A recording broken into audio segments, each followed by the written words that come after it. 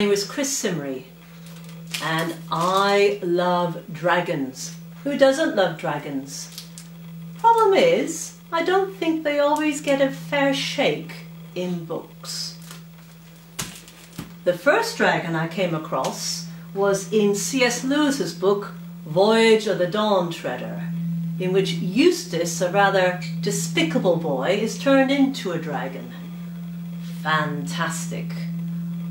By being turned into a dragon, actually, he learns the benefits of being human, which is an interesting take on dragons, and stops being a dragon shortly thereafter in the book. But after that taste, I wanted more. So many of us probably read Anne McCaffrey with her Dragons of Pern. Anne McCaffrey insisted she wrote science fiction, not fantasy.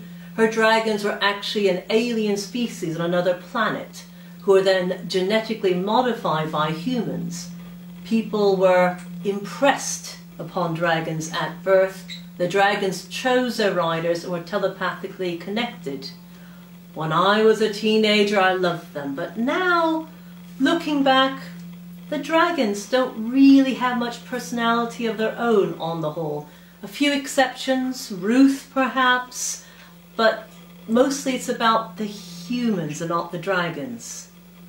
If you love Pern, there is a more recent writer, I'm going to show you on an iPad, because she's only available online, dragonchoice.com, Dragon Choice, set on Pern, but better than Anne McCaffrey, if I may say so, because the dragons have their own personalities. Can highly recommend it. It's very, very long, 3 novels, you'll be there forever. So set aside a good long time and maybe a good glass of wine or two. Another type of dragon we find by Naomi Novik in her series about Temeraire. In her novels, Alternative History, dragons are real. They also choose their rider upon hatching, there's no telepathy, and the dragons are in effect like battleships in the sky with a full complement of crew, a captain, a first mate. When they're in battle, they even have a medical bay under their belly and netting. I kind of like that, a bit like a submarine flying around in effect.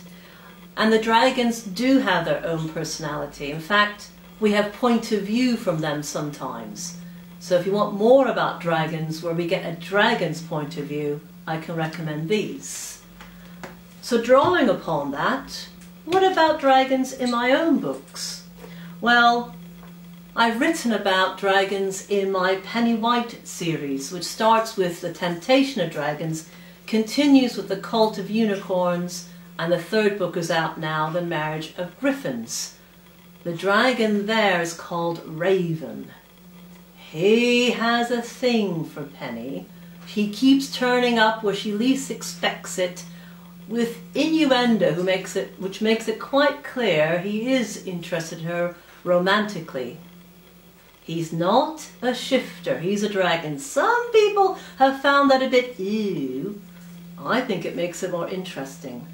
And she does have a human love interest anyway called Peter, a very, very nice man who loves Doctor Who and whiskey like she does. But can he compete against a handsome green dragon who can give her flights across Earth and the parallel world of Floger? The series will let us know.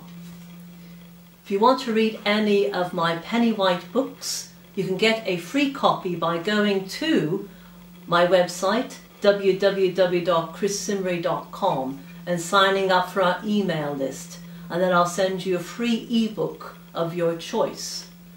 The books are also available on Amazon in Kindle and paperback. Thank you.